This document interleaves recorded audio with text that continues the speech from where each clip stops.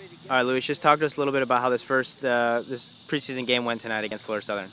Well, it didn't go the way we wanted. We looked a little too slow. We wanted to move the ball a little quicker, so it didn't happen.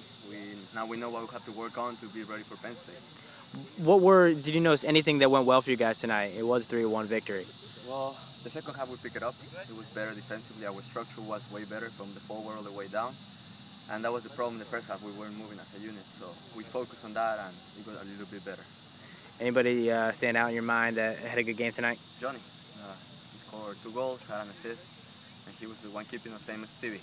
He kept the middle moving the ball, everything, so that's good for us.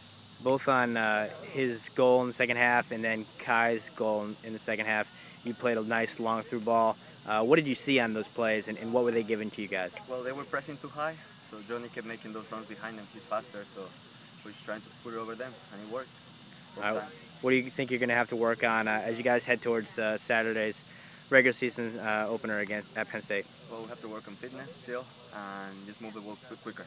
If we keep it from side to side and find the forward, we're going to be in good shape. All right, thank you. No problem.